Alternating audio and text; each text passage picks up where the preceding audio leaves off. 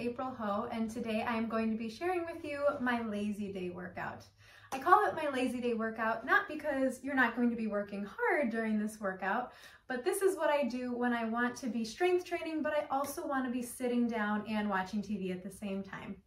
So it's a very simple workout, but it's going to hit upper body, core, and lower body. So we're working out the full body, and all you need is a resistance band and a chair.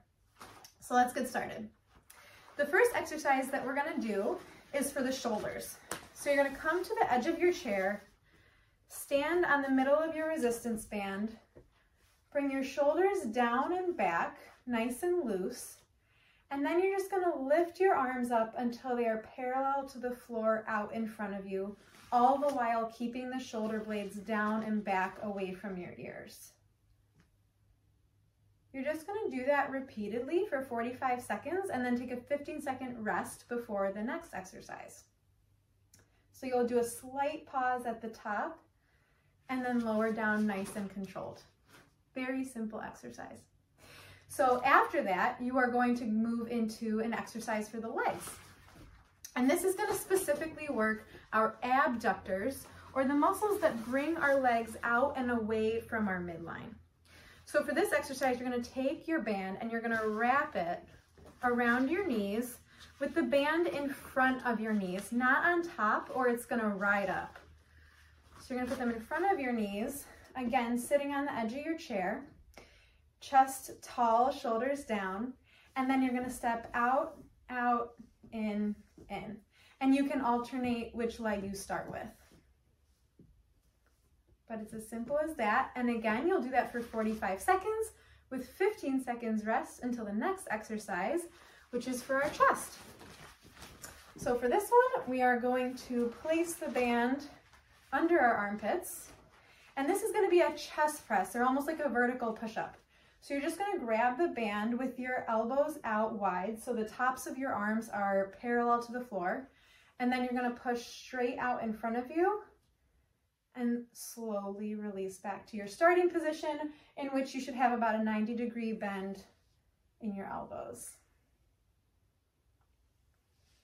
Just like that.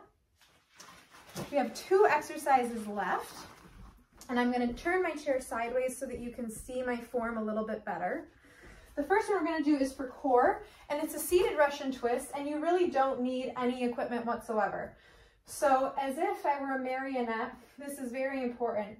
If I had a string attached to my chest and it were pulling upward, I want to keep that tall posture the whole time. And I'm going to tilt back until my shoulder blades reach the chair behind me. So I'm not slumping into the chair. I'm keeping my back nice and straight. And you might choose to do only this.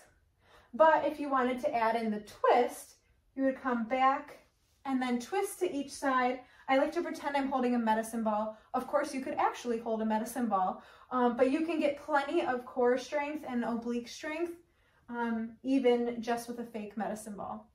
So you twist to each side and then come back up.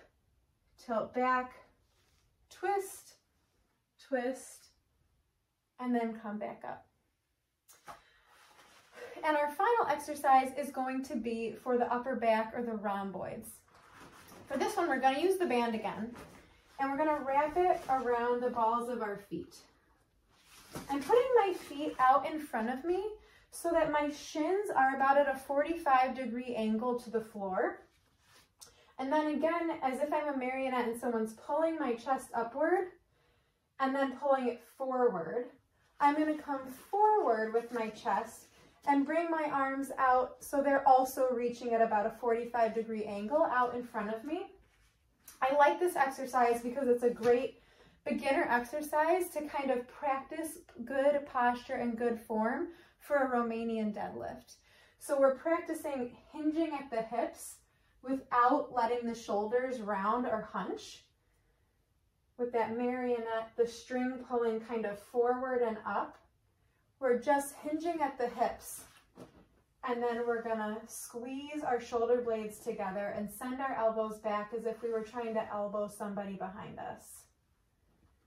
And again, all these movements are slow. You'll squeeze at the top, slight pause, and then release nice and slow.